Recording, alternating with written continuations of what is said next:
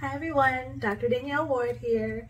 Wanted to take the time on this beautiful Sunday to make a quick video for you guys regarding compiling your application after not matching successfully.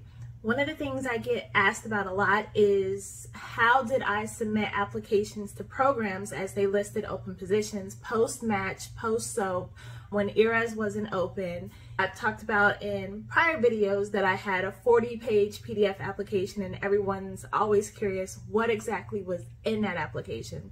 So this video will be a brief overview of me going over everything that was in that application to hopefully guide those who may need it. I did write some notes down because it's easy for me to forget. So I'll just briefly, if you see me looking down, I'm looking at my book. But the first part of the application was my headshot.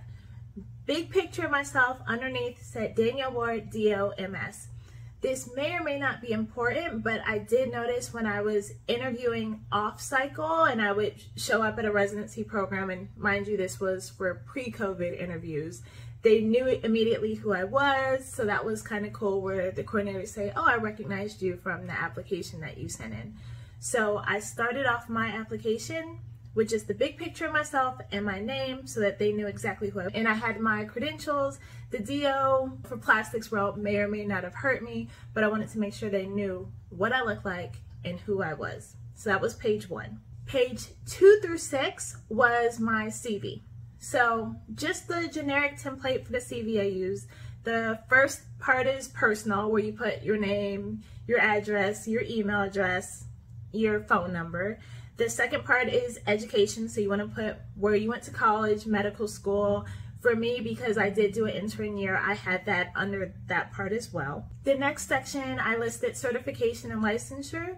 So that was where I put my ATLS, ACLS, BLS, my licenses that I had and the expiration dates on them so that they could see that I was up to date on everything and that I did have my medical license. Next was my research and work experience, only from medical school and beyond. Don't put anything from college, but I did have all the research that I did as a medical student, all the jobs that I had taken since then. I was currently in urgent care, so I put that part in there.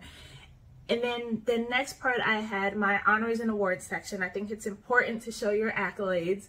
One of my awards was a Founders Day medal from my institution that's only given to like one student on each campus per year. It's one of the highest honors you could achieve, so I wanted to make sure that they saw that. I also included leadership positions. For me, when I was an intern after not matching, I was actually one of the chief interns. So it was more of an administrative role, answering questions for all the interns, reporting back to program directors, sitting in monthly GME meetings. So it was important to note that in addition to my medical school leadership positions, as anyone who has read my blog knows that I've had national president positions, committee chairs, I wanted to highlight all of that. So that is in my CV. And then I listed professional memberships.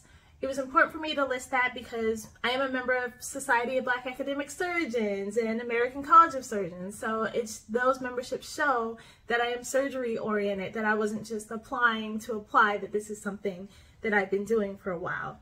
For the next section, I broke it down a little bit differently than most people would do it. I have a peer-reviewed publication section. These are research articles that you can find of me on PubMed that are indexed. So I had that as its own separate section because those are easy to find. But then I also had, of course, a books authored section because I wrote my own book. I had other publications and media appearances.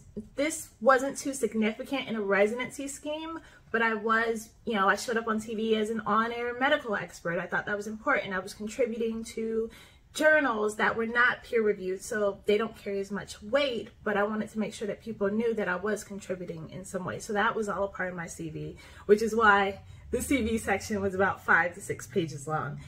And then for other research, I did have research contributed to and research presentations in the form of posters as its own separate section.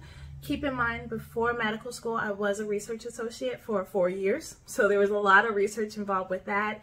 Lots of poster presentations, but then there was also work that I took part in that was presented in other countries by the postdoctoral fellow that my name was a part of. So I wanted to make sure that people saw that my work was presented in France or this country. So that's all a part of my CV. And then lastly, I had invited presentations. A lot of times I get invited to speak. So before matching into plastics, I think the most recent was in Atlanta. I went to Morehouse School of Medicine, gave a presentation on studying for boards. I include stuff like that in that section. And then the last part, I just put conferences attended and professional development. The conferences attended, not so much important, but that's what I wanted my CV to reflect. So my CV was 5 pages of my application, but as you can see, there's a lot that I've done over the years that I felt was important to have included. The next 2 pages of my application were my personal statement. This was the same statement that I used when I applied to residency. The only difference is that after completing my intern year, I did tweak my personal statement to reflect what I learned as an intern, how that is enhancing my ability to be a great surgeon, and how I wish to move forward in my career in surgery based off the intern year. So that's how I tweaked my personal statement. The next 3 to 4 pages were my personal statements. So pro tip on the personal statements. A lot of times when you apply through ERAS, that's the residency application service, you waive your right to view your letters of recommendation. But when you're applying off cycle, it's very hard to keep asking your letter writers to send in these letters for you to the different programs. I mean, I applied to maybe hundreds of different programs over the years, and it just would have been a nuisance. So for me, I reached out to my letter writers and I asked them if they'd be comfortable sending me a PDF of the letter that they originally wrote for me, and all of them were fine with it. And of course the letter had their contact information, their email, their phone number, so all of it could have been verified. It was on letterhead. But I had these letters and I submitted them with my application, and it was really helpful because I didn't have to keep bugging them every week for a different program. So just a pro tip. I know through ERAS we waive our right to see the letter, but once you have it matched through ERAS, once you have it matched through the SOAP, at this point, get those letters, do what you have to do to expedite the process, because when you're applying outside the SOAP, there's a lot of others applying too, and I can guarantee they have their stuff together. The next few pages were my medical student performance evaluations. This is MSPE. This is an evaluation that they give you towards the end of medical school that highlights how you did on different core rotations like internal medicine, general surgery. It has comments from the preceptors. So this was important to just highlight, so I did include those pages in my application. The next 3 pages were my official medical school transcript. That way they could see every class I'd ever taken, every grade that I had made. There would be no question on that. And then for page 21, that was a copy of my actual medical school diploma. And then for page 22, that was a copy of my graduation certificate from my traditional rotating internship year. 23 to 24, I had my COMLEX transcript. For those who don't know, I'm a doctor of osteopathic medicine. I took the COMLEX, so that's what was included in my application. And I did the transcript instead of the actual score report because the transcript actually shows any attempts you may have taken at the exam in addition to your scores, whereas with the score report you could easily hide if you had failed an exam or something. So I wanted to make sure they had the transcript to know that I passed everything on the first attempt and to know what my original scores were.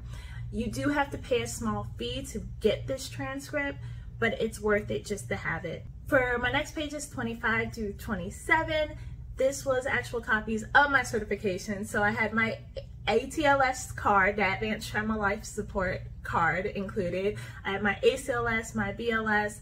Copies of those were included in my application so that they would know that I did in fact have this certification. For pages 28 to 31, this was my ACGME milestone report. This was from my previous program. It basically just shows how you were doing as a resident, if there were any things that you could have worked on or things that you excelled at.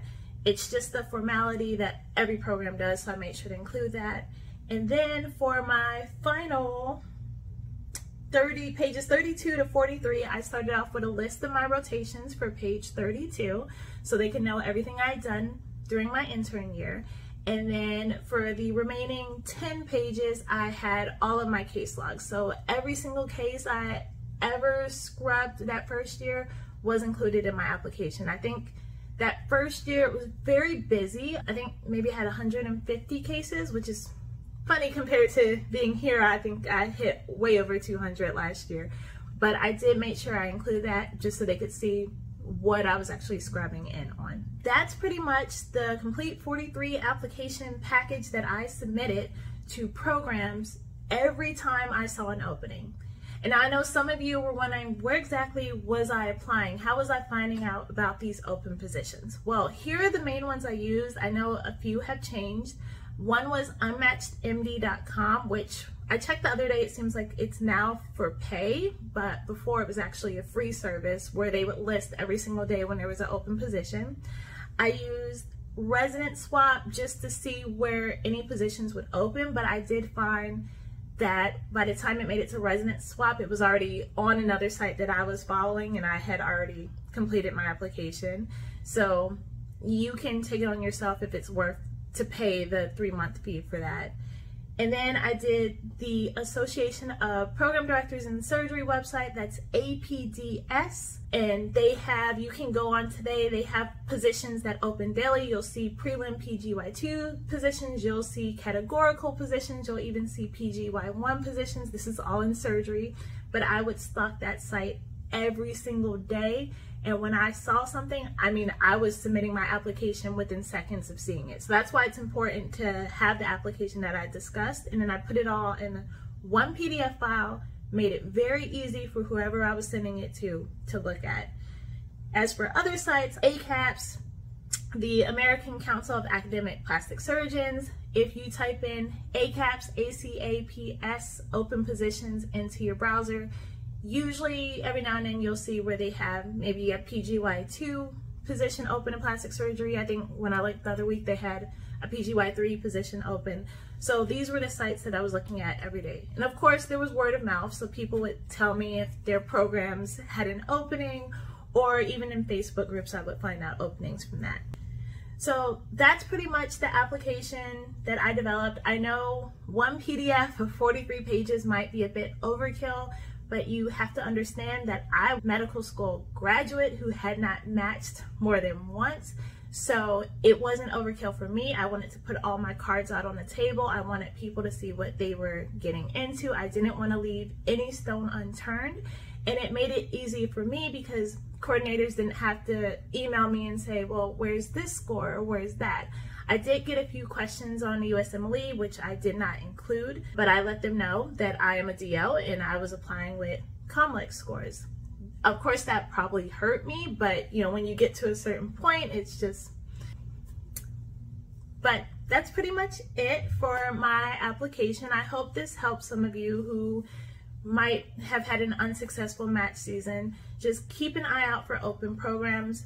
Know that it's still early in the game. I know for those who recently went unmatched, it might feel like all hope is lost, but these programs are listing sites daily.